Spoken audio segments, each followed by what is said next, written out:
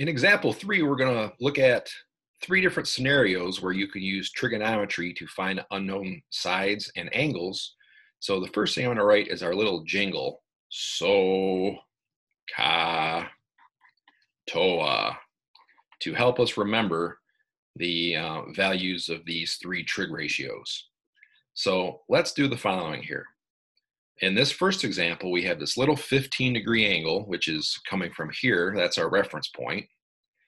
And if I take that and connect it to the right angle box, that has to be the adjacent side. And if I throw a rock all the way across to the other side, that is our opposite. So here, the only thing we're given is opposite and adjacent. We don't know anything about the hypotenuse. So we can't use this one because the hypotenuse is needed, that sine. We can't use cosine because the hypotenuse is needed. So we have to use tangent because tangent uses opposite and adjacent. So our setup looks like the following.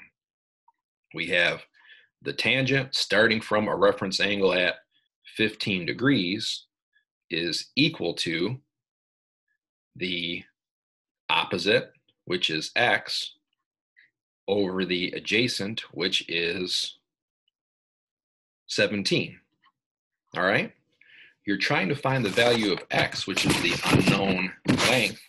So to get x by itself, you need to undo dividing by 17. To undo dividing by 17, you multiply by 17 to both sides. This cancels, so you indeed have x by itself, and it equals to this expression, which you can solve using your calculator. So the first thing you want to do is you want to check the mode, and you want to make sure that it is in degrees. If it's not in degrees, you're going to get this wrong. And you press it just like you see it. So you hit 17 times tan 15, like the following. And you hit enter, and you should get approximately, I lost my mouse again. Where am I?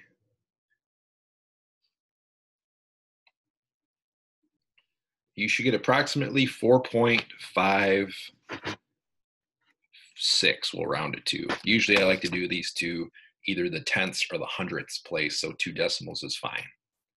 Okay, so if you have an unknown side and it works out like this, where x is in the top or the numerator, you multiply both sides. This is the general format.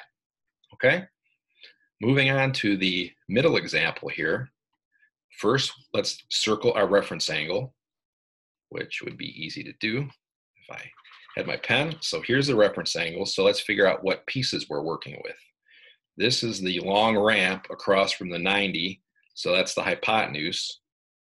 And this is the opposite because you have to cut through the triangle to get there. So now we're playing with OH. So the little fancy, funky little word here that uses OH is so. The S stands for sine. So we've got sine starting from a reference angle at 47 degrees is equal to opposite over hypotenuse.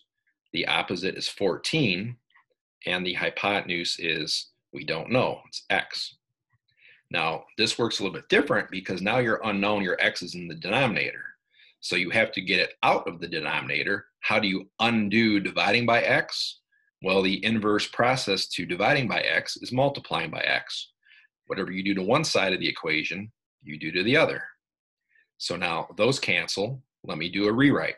X times sine 47 equals 14. Okay? So now you're asking yourself the question, how do I get x by itself? Well, you have to do the inverse process. To undo multiply, you divide. So you divide both sides by sine 47. In this case, these cancels. Anything divided by itself cancels to 1. So you have x by itself. X equals whatever 14 divided by sine 47 is. Use your calculator. 14 divided by sine 47 is 19.14. All right. So this is the general process if x is in the denominator. And our third and final scenario would look like the following, where the angle is unknown. So here it's a question mark. I'm going to replace that with x. So our reference angle is unknown, but I can still label what I have. The reference angle to the 90-degree box, that path is always the adjacent. So 9 is your adjacent. 10 is the ramp or the hypotenuse. So that is h for hypotenuse. So now, let's see, sine uses opposite hypotenuse. Nope. Cosine uses adjacent and hypotenuse. Yes, that's what I have here, adjacent and hypotenuse. So now for this one, I am using cosine. Okay, so we will write it out. The cosine starting from the unknown angle x is equal to adjacent on top, hypotenuse on the bottom. So that would be 9 over 10, adjacent over hypotenuse. Now, how do we find the angle? Well, in this case, you have to take the inverse. So we have to take the inverse cosine, which on the calculator you get by hitting the second key. The inverse cosine of 9 over 10 will give us x degrees or the angle. So again, you punch it in your calculator, you hit second cosine, 9 divided by 10, enter, and you get 25.8 degrees. Okay, it's degrees because it's an angle.